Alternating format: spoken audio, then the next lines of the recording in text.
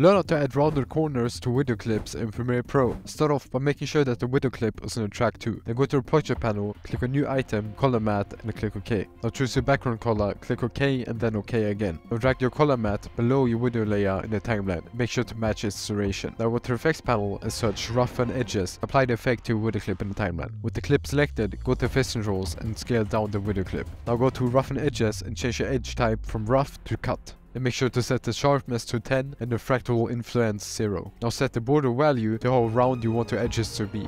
Now click on the next video to recreate an insane effect in Premiere Pro.